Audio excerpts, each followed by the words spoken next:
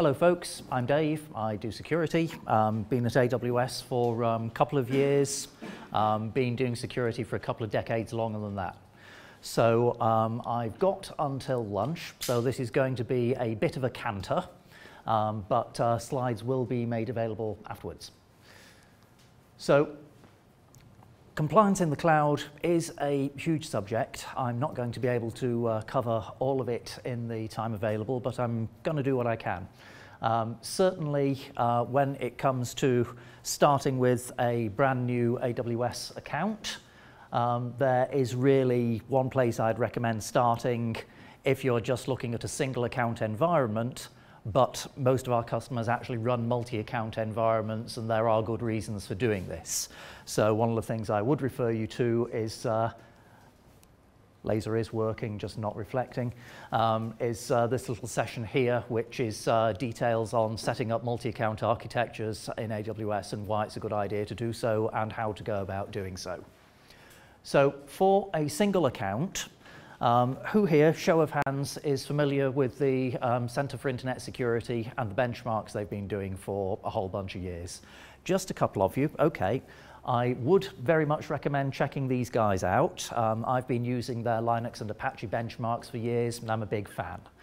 We've been doing some work with them last year, and there's more coming this year, to produce a couple of benchmarks specifically focused on use of AWS. The Web Services Foundations benchmark there is now in version 1.1, which came out in November. And the whole point of this document is to answer the question of, okay, so I've just minted myself a shiny new AWS account. What should I go about doing in order to put a decent security benchmark as a baseline into that account before I go deploying my valuable assets in it? So in the manner of all the other Center for Internet Security benchmarks, the document actually is just a collection of recommendations where each recommendation comes in a standard form. So you've got a description, you've got a reason why it's a recommendation, you've got a bunch of runes to determine whether the recommendation's in place or not, and another bunch of runes to put it in place if it isn't.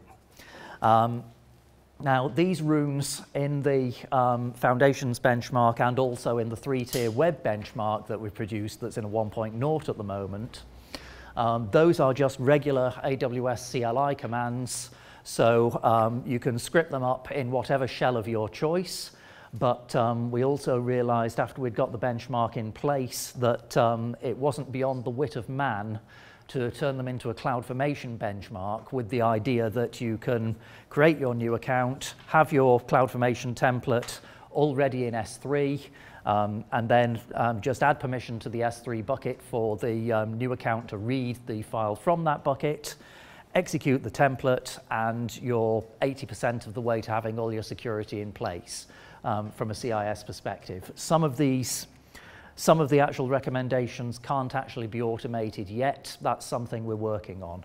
But the currently beta version of the CloudFormation template for the Foundations benchmark is up on GitHub in our AWS Labs account. I very much encourage you to check it out, and we'd love to hear some feedback as to how you get on with it. So the thing about standards, as Andrew Tannenbaum put it, the wonderful thing about standards is there's so many to choose from. And we're not short of compliance with a lot of them. This is not the full set by any stretch of the imagination. You'll notice the GovUK one in the middle there, in that in our Dublin and now London regions, we have gone and got Cybersecurity Essentials certification in place. Also, for those of you who've been watching AWS for a while, you'll have noticed that we've been on G-Cloud since I think it was G-Cloud 4, so we've met the procurement framework requirements for that. We also have a white paper out that a friend of mine wrote in response to the CESG, now NCSC, cloud guidelines, and that's available on our public website. And that's also something that I'm happy to talk through in detail over lunch if that works for you guys. So with all our certifications, the magic's in the scoping. This is true of certifications in general. Now, if a service isn't actually in scope, that doesn't necessarily mean that you can't use it in the context of a particular solution. It's just that you can't use it to touch the kind of data that that certification standard defines as being sensitive. So nothing stops you, for instance, having a framework that goes processing that's in scope for PCI DSS, using a service that isn't in scope for PCI DSS, let's say, or let me think. I'll have to think of. I'll have to look at my list later. But so long as that service doesn't actually go touching CVV or PAN, then there's nothing actually stopping you using it. Obviously we do what we do from certifying our baseline solutions. You need to get your auditors in to certify what you build on top and how you run it, because as we'll get onto a little bit later, you can take a whole bunch of compliant building blocks and build wildly non-compliant solutions out of them. But we're trying to make it easier to actually to get through your audits as needed. So, few things about the different kinds of audits we go in through.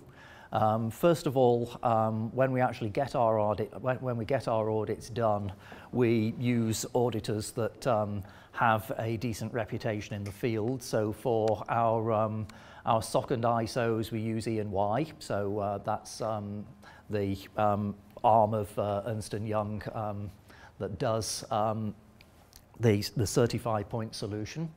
For PCI DSS, we use Coalfire, who they're US based, but they've been around the PCI game for a great many years, and I tend to see them cropping up regularly.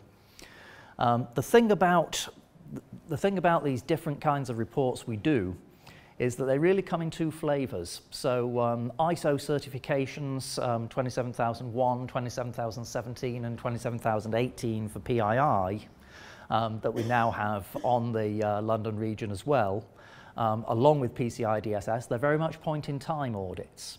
So auditor comes in, goes through their checklist, talks to appropriate people, examines various technology, examines documentation and operational procedure, all being well, signs on the dotted line, goes away again.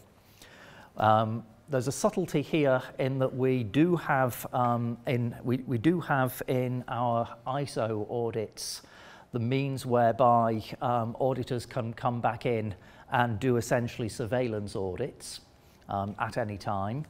But things get a lot more interesting when you look at our SOC reports. SOC, I kind of consider certainly SOC 2 to be the kind of audit that differentiates between people, really shows people who want to show continuity of quality of operation. It came about when the Big Four auditors realized that ISO 27001 didn't actually cover operational excellence continuity.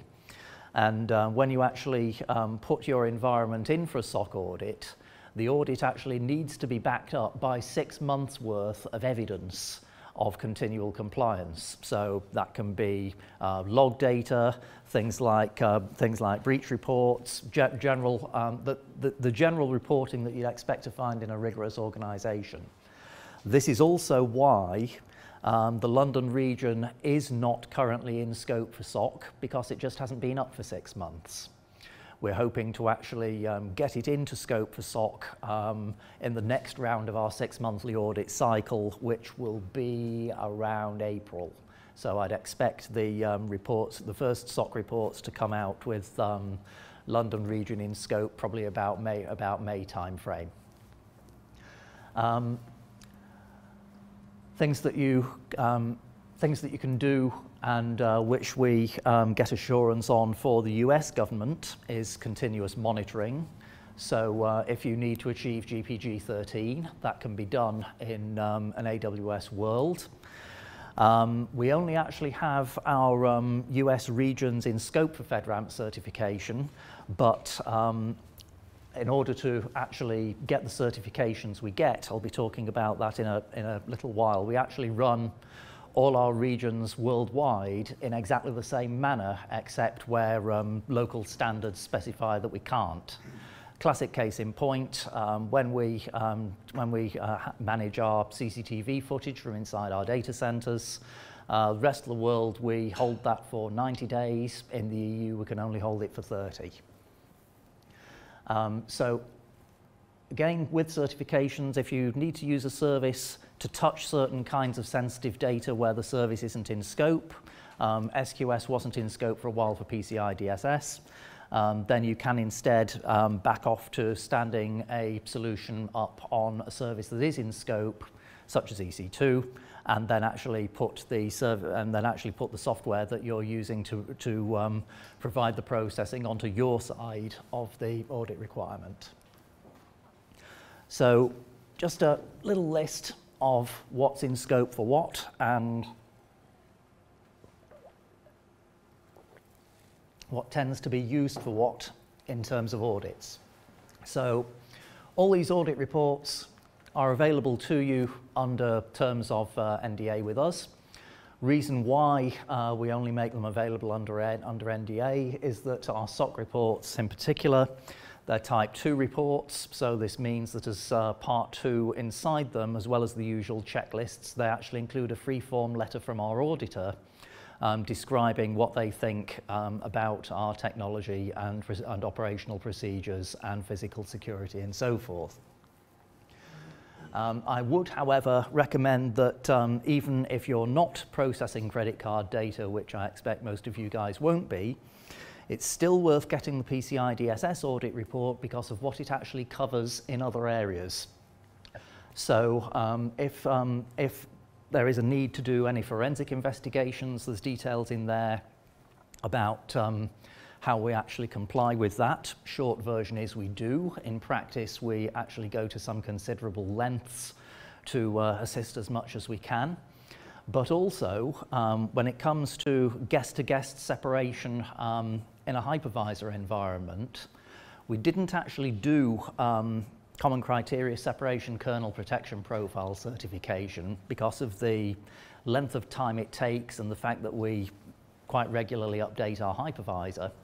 And of course, updating it would then take it out of compliance because of the nature of Common Criteria certification.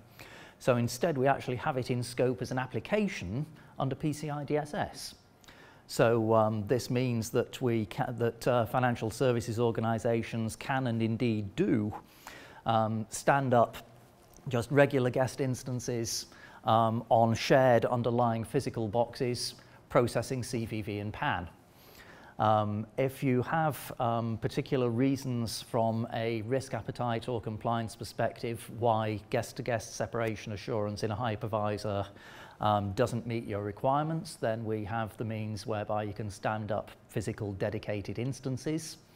And what this means is that while you're still operating in a hypervisor world and have multiple guest slots available that you can put OS instances into, the way the OS placement algorithm works is that once you've actually put an OS instance on a box, the only other instances that can be physically put on that box are ones that also are owned by yourself. So you can actually extend the scope of your separation assurance from a hypervisor slot to a physical underlying server. We've been adding to our PCI certification recently, so we now actually have our web application firewall and our Docker management service in there, ECS. And the thing that made my life a lot easier when it comes to PCI is a little while ago we actually put our crypto services in there too. Actually doing crypto for PCI was a bit entertaining before that point. ISO 27001 is what it is. 27018, 27017 is also there too. And as mentioned, this is where you will find our NCSC Cloud Security Principles white paper. And that is something that I expect you're going to be particularly interested in. As you can see, we've got a whole bunch of workbooks for standards from elsewhere. I'd like to call a couple out, actually. When it comes to which elements of security tend to fall within our remit and which are in yours, this one is actually worth working through. It actually has a very good exposition as to the security controls that we implement. Also, of course, until a couple of years' time, we have a white paper on EU data protection, and that can be found there. We can actually enter into an EU data processor agreement with you guys. There's a document that can be downloaded from inside your AWS account. It's 16 pages of close-typed legalese. Once your legal team are happy with it, sign it, return it, and that then actually puts the agreement in place, which puts an onus on us to handle your data, no matter which AWS region you put it in a manner that is commensurate with European Commission Article 29 Working Group Model Clauses. So we've got all these standards, and this is the common set of what they do and what they're for, but we do get people asking about a whole lot more. I get interesting things across my desk from time to time around police-assured secure facilities, among others. So this is where really you actually need to take the standard and dig underneath it into the actual control sets. So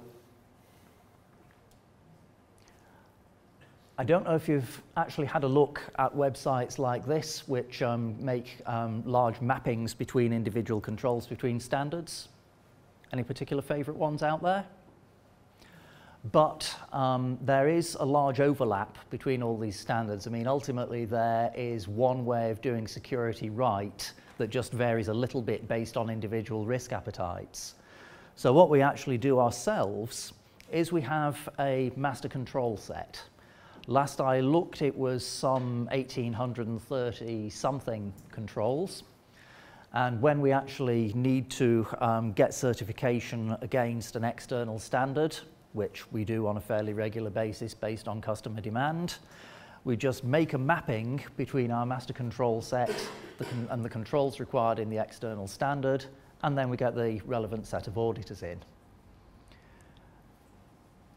So by us being compliant in order to satisfy specific subsets of customers, everyone gets to take advantage of this. Also, while there are lots of standards that we cover, we don't actually cover all of them in all contexts, as mentioned. So a common thing that we don't cover ourselves, the only common criteria certified service that we've actually got is our Cloud HSM, which under the lid is a SafeNet Lunar SA7000. That's because SafeNet for other contexts went and got that certification. However, this doesn't mean that you can't actually get common criteria certified capability on AWS. We've got a rather large now marketplace capability where you can go buying environments from third-party vendors, whether individual instances of virtual boxes that you go spin up on EC2, or now you can even actually download full environments that can deploy themselves based on CloudFormation templates. So that is worth a check out if you have a need for a particular requirement. The security technologies that are covered in the marketplace are actually really popular. So if I was to go actually looking at creating a control mapping framework for AWS, these are the headings I'd normally start with. I have actually done this exercise, but as you might expect, it's one of these things where it turned into a great big spreadsheet, and slides are not really the format to show it. But as a few examples, If you need a set of requirements around environment management, there's some nice mappings here. Logging is something I'm going to be talking about in a little more depth later. In particular, my favorite idea of a logging policy is if something moves, log it. If it doesn't move, watch it till it moves, then log it.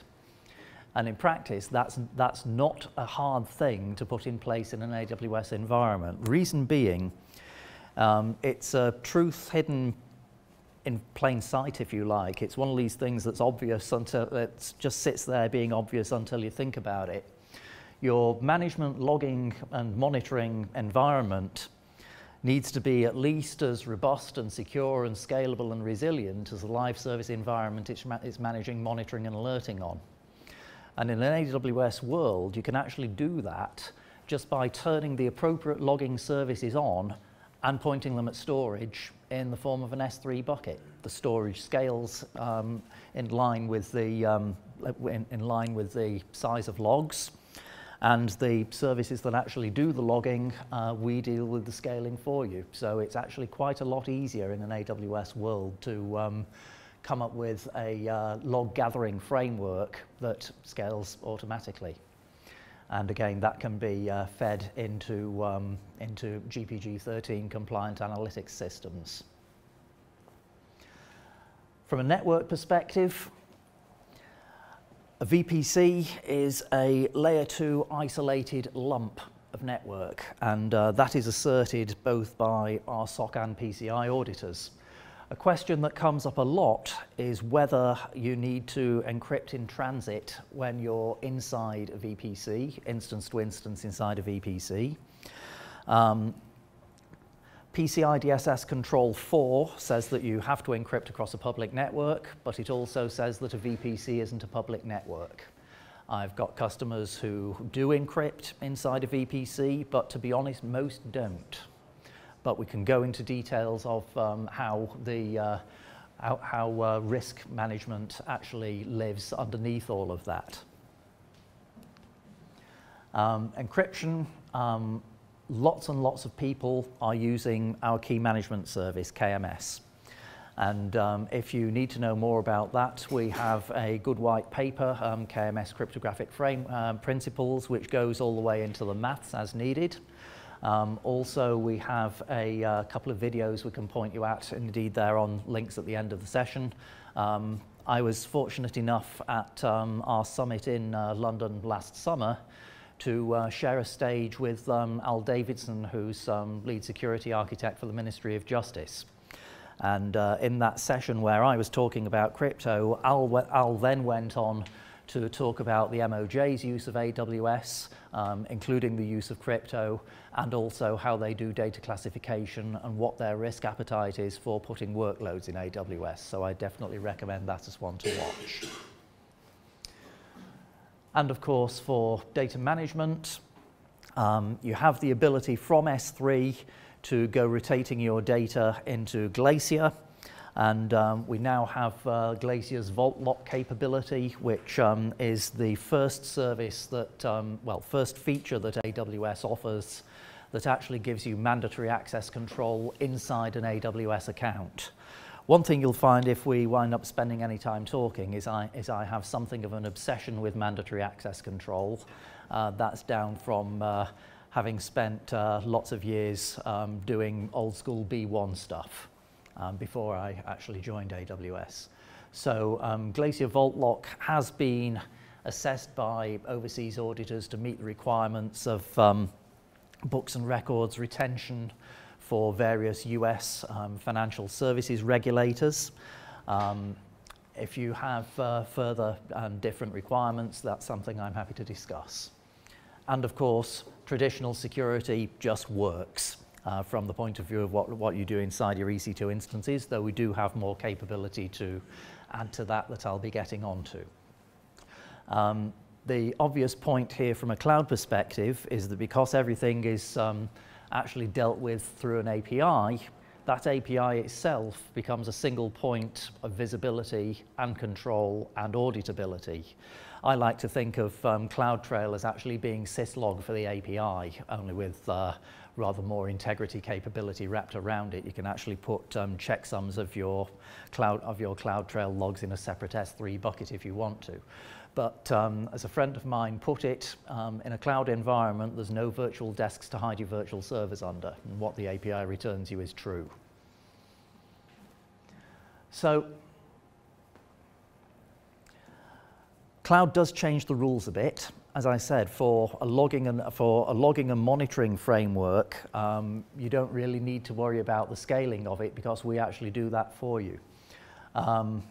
But to look at how these things can work differently, to actually get API access in the first place, you have our identity and access management service being the policeman for API access and control. It looks very much like Linux RBAC, for those of you who are familiar with it. In terms of what you can actually do to filter the ability of people to use the API using conditions in the policy, there's a whole bunch of things you can filter on. Filter by region is a work in progress. It works for EC2 and RDS. There are other things I'm working on, and we're working on in general, to actually make things work more generally for other services. You can now also use CloudWatch events as effectively a cron substitute in order to make events happen according to your time frames as you need them to, so repeat alarms and so forth. And these logging services give you the ability to actually verify that what's in your API is what's going on. CloudTrail and config actually use different information sources under the lid inside AWS, so you can actually use them to do checks and balances against each other if you want to. If you put all this together, you wind up getting something that looks a lot like this. So if you have your log sources here, you then put them into either CloudWatch logs for simple string match processing, or you can put them into an S3 bucket and have them picked up by the security incident and event management and monitoring tool of your choosing. If you wind up getting something that is considered notification worthy, you can push that to our simple notification service, which enables you to get notified or have automated systems notified by any of these mechanisms. We're working on making CloudTrail faster. It normally actually has a latency of between 5 and 15 minutes between an event happening and the log record landing in an S3 bucket. We're looking to get that down to 2 to 4. So essentially you can say that from log generation event here to you getting information about it over here, you're looking at maybe 6-7 minutes tops once we're done, which, to be honest, ain't bad. Especially when you bear in mind that this works no matter the scale of the estate you've got in place. In terms of further controls that a lot of people talk about, we have our own WAF capability, which can be used in tandem with on instance or bump in the network box out of AWS Marketplace. WAF capability, also IDS and IPS, you can do either on the host, which is the way I tend to prefer it, or in the network with a separate appliance. VPC flow logs gives you essentially S-flow style tuples of source and destination IP addresses and port numbers, packet count, byte count, on all your network traffic around inside your VPC. So this is essentially what you can do as a substitute for having individual network taps on individual network interfaces. And I would not, I would be careful to have a look at the subtlety of what you can do with S3. I already mentioned its use as your destination of your logs, but you can actually set it up both using lifecycle rules into Glacier, but also with cross-account sharing to actually make it a write-only entity for your log generation sources here. So if you actually share it cross-account write-only, then the bucket itself, from the perspective of the log generators, is something that can't be read, can't have its contents listed, and can't have its policy accessed. And having spent more time than I care to contemplate doing this stuff, that's essentially mandatory access control.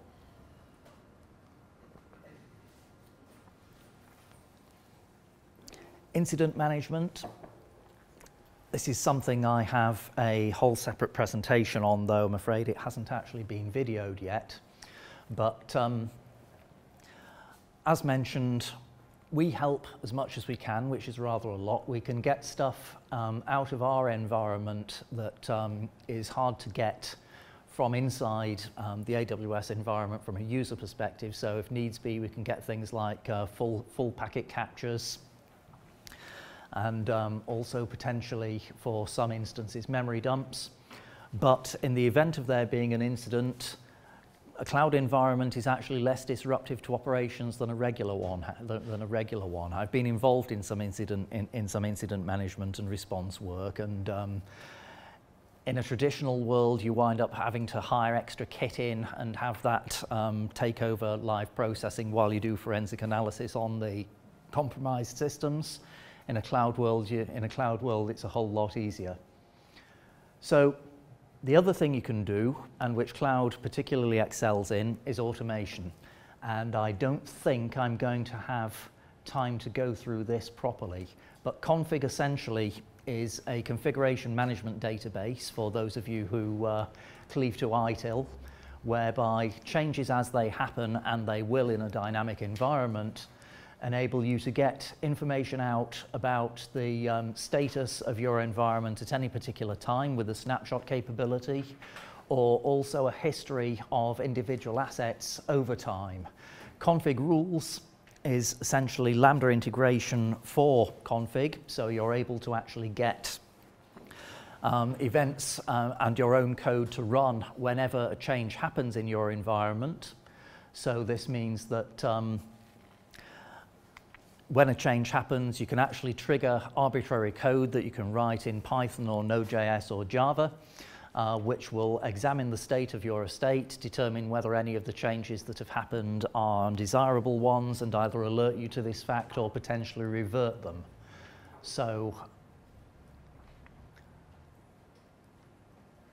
you can check against your own rules, or have, or we maintain a managed set for you. So this is an example of the timeline you can get out of config for the history of an asset and the changes that have happened to it.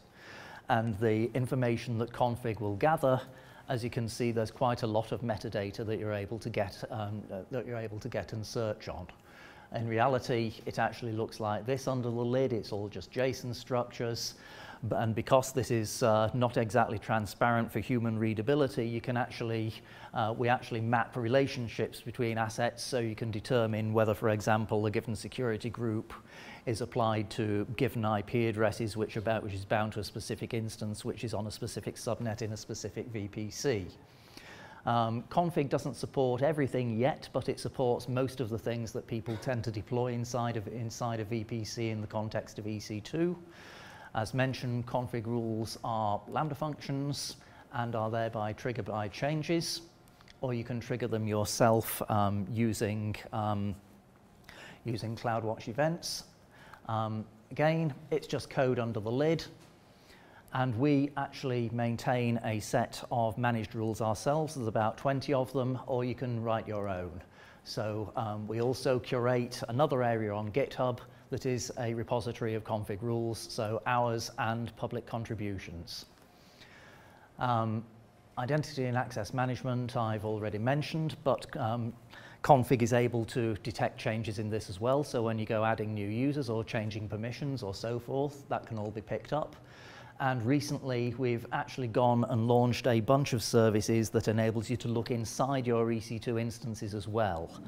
So Inspector is a next generation compliance issue detector that goes beyond what you can do in things like OS Query and OpenSCAP, in that it runs continuously for a period of time. It's agent-based, and what this means is that if your code at any point goes outside the scope of what's in the Common Vulnerability and Exploit database, or goes beyond what we recommend for our own internal processes. Again, it's an internal tool that we spun out.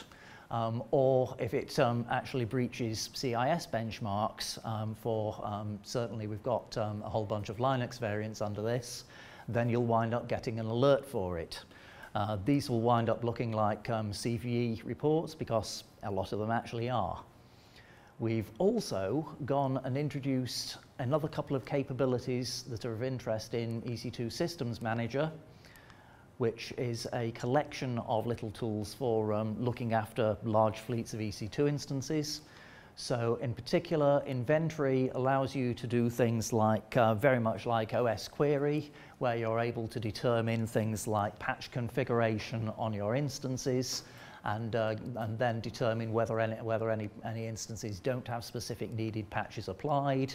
It integrates into config, and you can then go actually applying patches or changes as needed.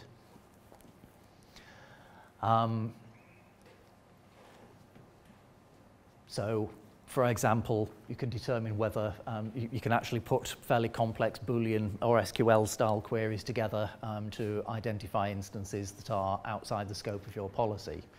State Manager gives you very much like what OS Query or the fix version of or the fix capability in OpenSCAP will give you, whereby you're able to write arbitrary tests to determine whether specific files are in specific states from the point of view of ownership and content. And you can actually put things back as they need to be. Finally, and sorry I'm running just a couple of minutes late, we have our Enterprise Accelerator initiative. As I said at the beginning, it's possible to build wildly non-compliant architectures out of compliant parts. We take a very Unix approach in that we trust you guys to know your business more than we do. So we trust you to be doing things that are smart to you that might have us scratching our heads if we knew what they actually were. So we've so far done this exercise on two standards. We've done it on NIST 853 because of requests primarily from customers the other side of the Atlantic. We've also done PCI DSS. If you feed AWS Enterprise Accelerator and one of those two standards into your favorite search engine, you'll wind up coming to a quick start page. Browse down to the bottom and you'll get the actual sets of assets. So what we include is a bunch of documentation, bunch of diagrams that we expect to be used as baselines for putting in documents for your auditors. We also include mappings of control frameworks to capabilities and mitigating technologies that can be deployed in AWS. And most interestingly, we include CloudFormation templates. And there's an anecdote that I don't have time to go into on this, but if we catch up over lunch, I certainly can. The idea is that this is intended to make CloudFormation easier to use and deploy in a consistent and compliant manner. So I very much recommend you check this out, even if you aren't using CloudFormation already. It makes it a lot easier than it is to start from scratch with. Finally, we've got our well-architected framework, which is all about actually ensuring that your environment is sensibly configured from these perspectives. There is a fifth pillar that has come along that we're writing a separate white paper for on operational excellence. We started originally with a single paper just on the framework in general. There are now individual white papers for each of these areas. The security one's good. I'm talking to the author at the moment about potentially extending it. Finally, training. There's a bunch online, a lot of it's free. This is a good one, particularly for auditors, but we do also have training courses as well. And sorry, I've had to go at a bit of a, well, the canter turned into a gallop, but in terms of further resources, these are good places to go looking, and for information about how to go about setting up multi-account architectures, take a look at this one. Obligatory plug, I'll be doing a slightly updated version of this one tomorrow. And the rest essentially speaks for itself. Thank you.